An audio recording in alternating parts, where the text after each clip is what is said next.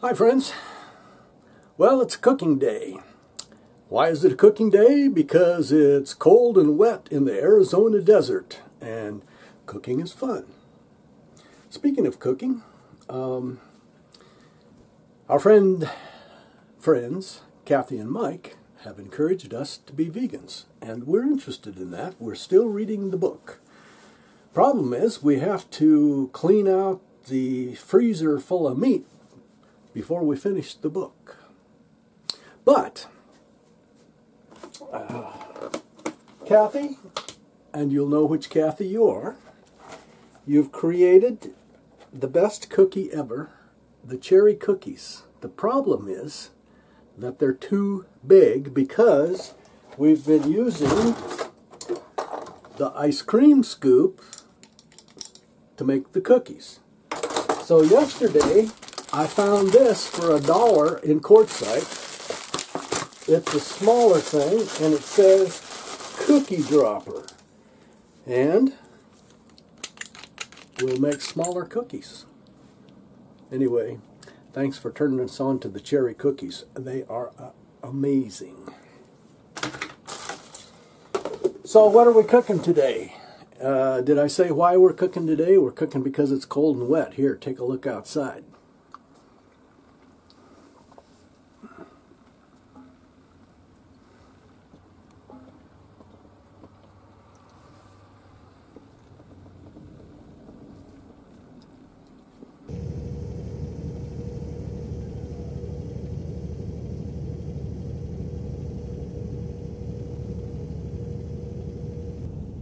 We're cooking cabbage roll casserole.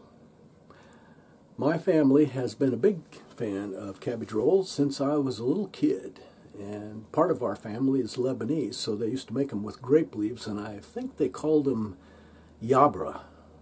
I'm not sure about that, and I tried to look it up to be sure, and used Google Translate to translate into what I thought would be Lebanese, which is Arabic, and it translated just fine, except I couldn't read the Arabic. So anyway, today we're going to make cabbage roll casserole because it's a whole lot easier than making cabbage rolls. Please enjoy my stories or whatever else might be on my mind today.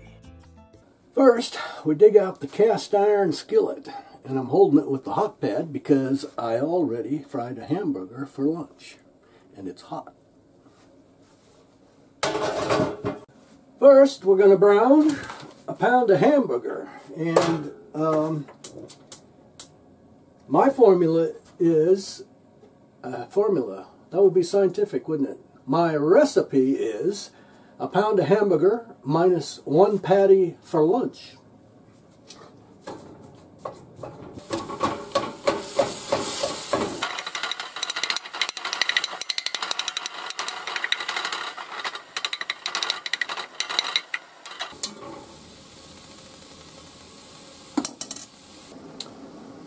And while that's browning, I'm going to chop up an onion.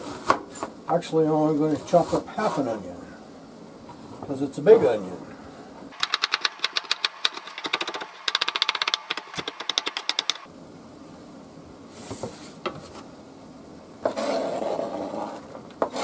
And the other half of the onion, I'm going to show you one of the best ideas for RVing. Stretch tight plastic food wrap. You can get it at Costco, you can get it at Sam's. And I use it not only in the RV, but at home as well, just for this kind of thing.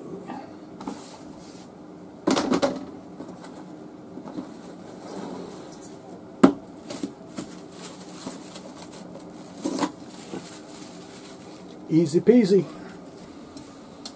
This is browning nicely.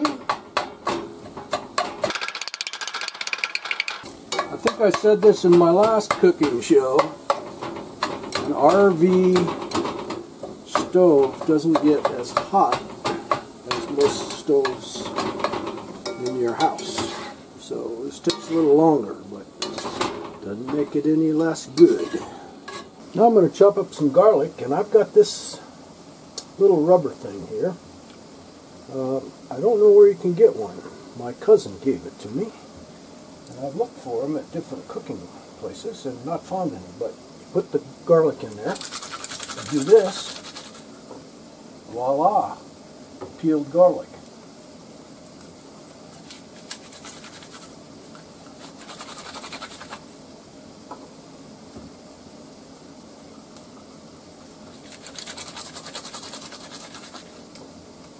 And if you want to know how to do a pint of garlic all at the same time, you should go back and find my video that's named Garlic, where I found a whole pile of garlic in a garlic field and pickled it.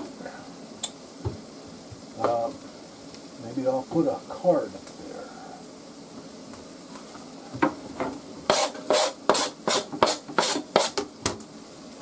I've learned another thing about garlic. Instead of chopping it up real fine, leave it in slices like that. And the reason is because if it's real fine, it cooks faster, and it burns and gets bitter.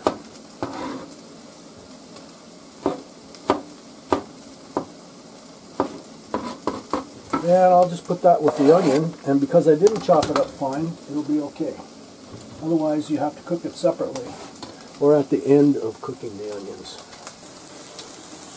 So I've got the hamburger all chopped up and browned just fine, and I chop it up pretty fine. That's how I do it. I like a little olive oil to cook the onions. And why do I cook them separately? Because they don't cook at the same rate, especially with an RV stove.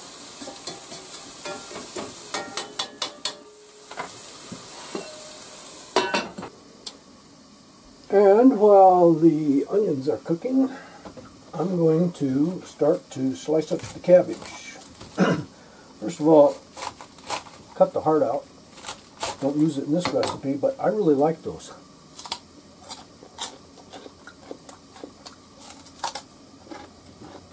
Like me chewing. So slice this up, and when we get done, it's going to be pretty fine.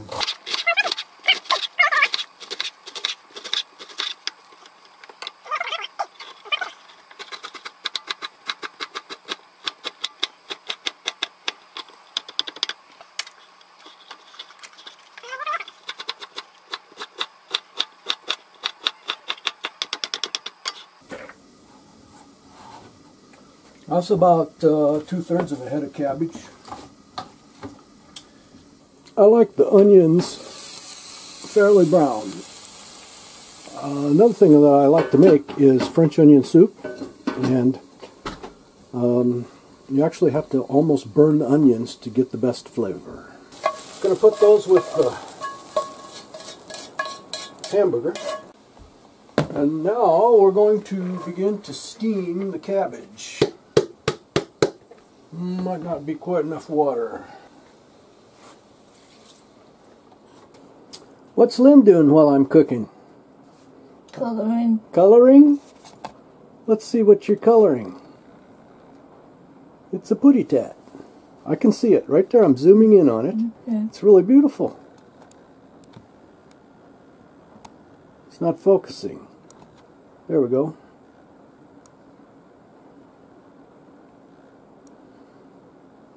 That's a lot of work.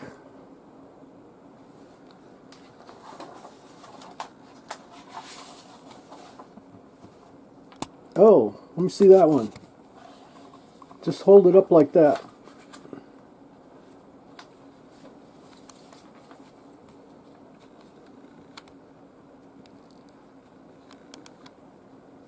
Very nice.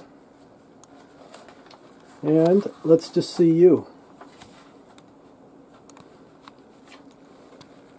Big smile. What color are your glasses today? Blue. So, let me ask you a question.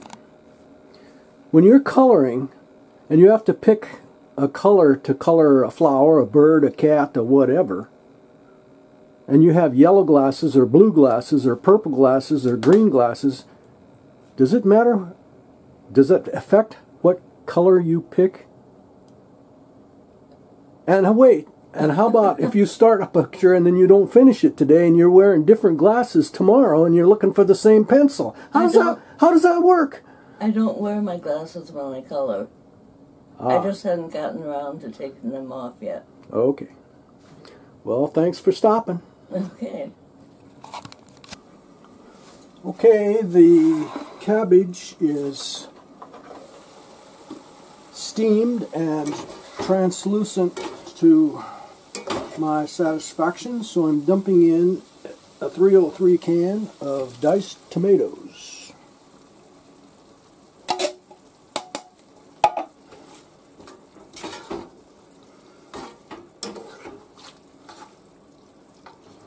Including liquid, and we're going to need even more liquid because I'm going to put a cup of rice in there in a minute. About a half a can of water. And that's going to simmer for a while I get out my spices. Okay, I have my spices. Sea salt, black pepper, onion powder and garlic powder, just because I never learned how to cook without them. And now for the pièce de résistance, cinnamon, a little cinnamon. That may be the Lebanese influence. And my tasting spoon, because that's how I do it. I don't measure. Sea salt, some pepper, black pepper,